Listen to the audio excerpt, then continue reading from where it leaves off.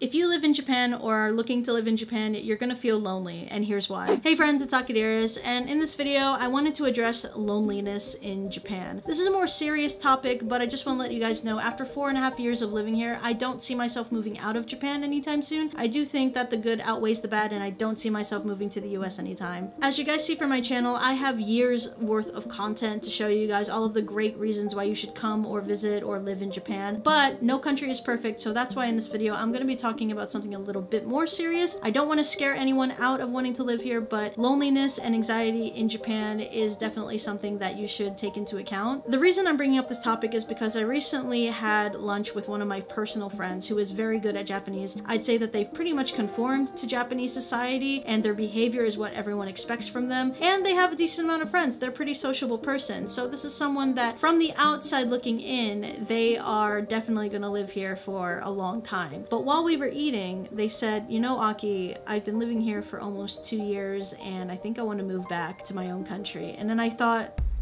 why? You're doing so well. And so they said, I know, but I can't put my finger on it, but I feel more lonelier in Japan than I ever have in my entire life, and I don't know why. Moving to any country is going to be stressful. You are adopting a new culture, probably a new language, and also a new way of thinking. Let alone when you move here, you have to understand that Japan is a country that is different from almost anywhere else in the world, and it has so many rules that you have to catch up with that can become very pressuring later on in life. So as me and my friend were talking, I realized, oh my god, you know what? I feel the exact same way, and I've always beaten myself up over it because I live a really privileged position in life, whether or not in Japan. I have a good relationship, I have friends, and even though my family isn't here, they're only a call away, so what do I have to complain about? Why do I still feel lonely? Not to mention, I felt my anxiety shoot up a lot. We're not going to be including the years that COVID was around because I feel that that was a time where everyone was feeling lonely. I feel even without the pandemic, I still would have felt this way in Japan. But I've always brushed it off and just tried to count my blessings, but it does creep up on you. One of the reasons for this is moving to a new country. Like I said earlier,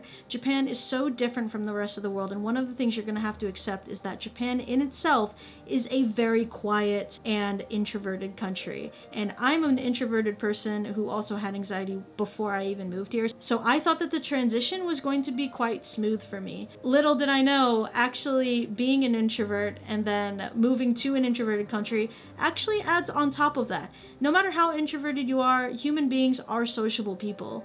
And for me, I was growing up in one of the loudest countries I'd say exists. I mean, I'm Filipino and I'm American. Filipinos were super loud. Americans were even louder, maybe too loud. But as I was growing up, every adult around me has always said, just do what you want, don't care what anyone thinks, no one's opinions should matter. Japan is very much the opposite, where a lot of people grow up with not wanting to inconvenience other people, leave people to do their own thing, and just be respectful to everyone towards you. Now that sounds really great on the surface, but the extremes of it is that it comes to an extent where people don't even share their feelings with you, and they have a thing called tatamae. Tatamae means putting on a face. It means that you're just being nice to people just for the sake of being nice, and you're not really sharing any of your true emotions with them. America does have this, but I feel like we make up for it by being super straightforward people anyway. There's a time and place in America where people will feel like they don't want to share certain things with you, but for the most part, I think that compared to Japan, we're pretty straight arrows. Whereas in Japan, unless you're a really, really close friend of someone, it's going to be pulling teeth to actually get them to share what they really feel. People here tend to bottle their emotions up and not tell you how they really feel in order to not inconvenience you and to keep the peace. The only problem with that is that because you're keeping everything inside and you bottle it up, this is what causes things like this. So this is a really viral video from TikTok, and I'm just gonna play it for you now.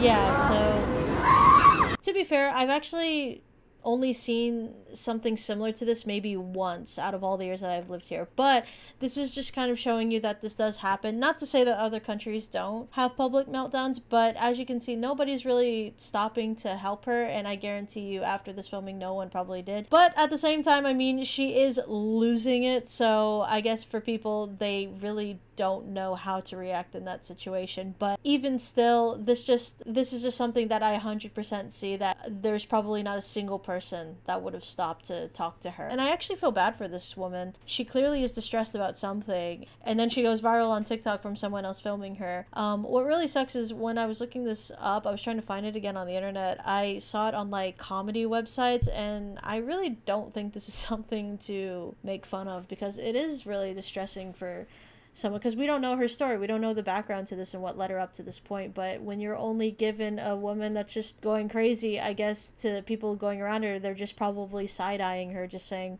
yep, that's a crazy girl. And in more extreme cases, you get people who become hikikomori, which are people with extreme social anxiety who lock themselves away from the rest of the world and go through what's called kodokushi, which means death by loneliness. This is when someone passes away and isn't found until days, months, and maybe even years later, because no one either checked up on them or no one even knew them in the first place to check up on them because they've been so isolated. These are really extreme cases, but in a casual setting, you still feel that loneliness. And one of the biggest reasons is because you're paranoid about what everyone thinks about you here. Because in Japan, it does matter when people give you a look. There's been so many times in Japan where I have had a friend who has lived in Japan longer saying, Aki, don't do that. That person is staring at you. Oh, do you know that that guy just looked at you? But my American self is like, so? In America, that's probably the nicest thing anyone can ever do. It's better than yelling at me. But in Japan, something as little as someone just eyeing you, like with bombastic side-eye, means a lot.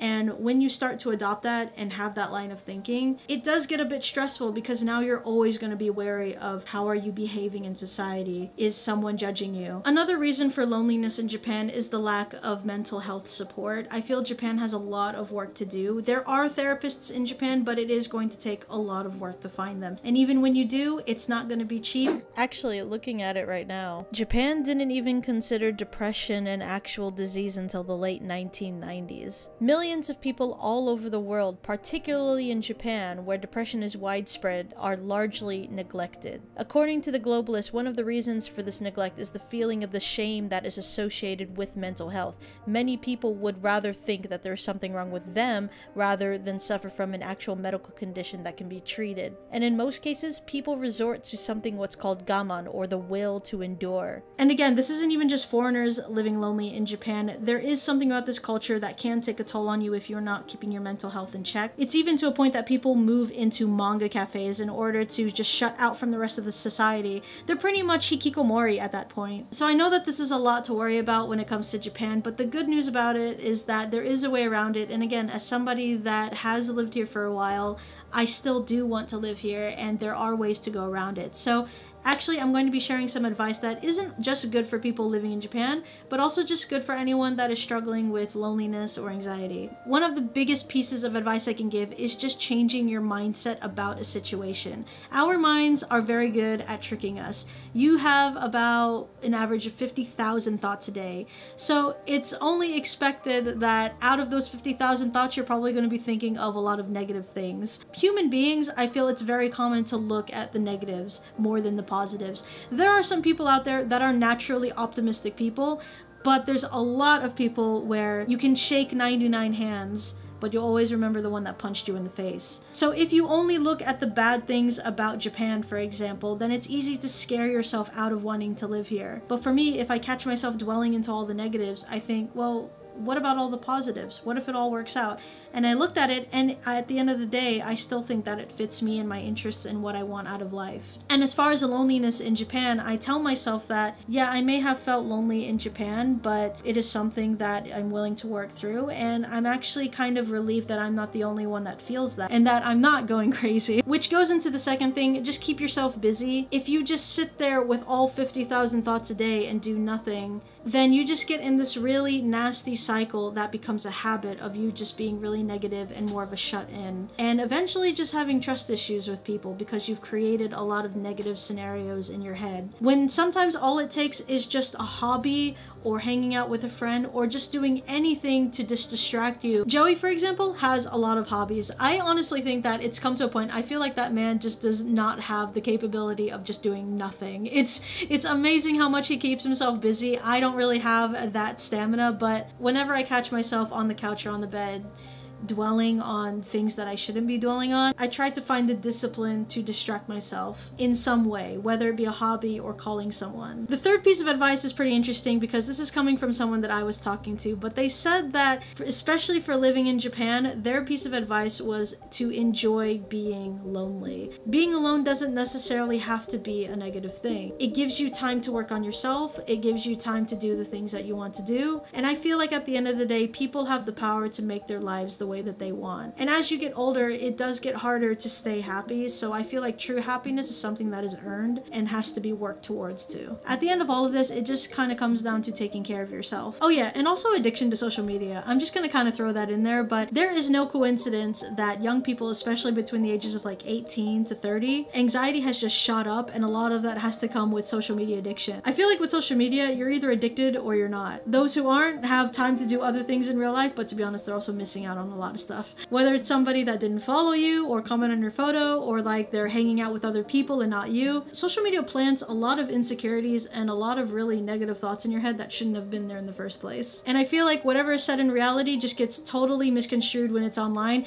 It's like reality and the internet have two different languages. So I treat them almost as like separate things, so I feel it's just really important to find a balance in between. I hope that this video did shed light in some way. I know that I didn't do a good job at saying this in this video, but Japan I still think is a really great place, and even though there are some factors like loneliness that is a big issue here, I feel like life is only what you make it, no matter where you are in the world. But I appreciate you guys for watching, and subscribe to my channel for more content, and I will see you guys in the next video. Bye!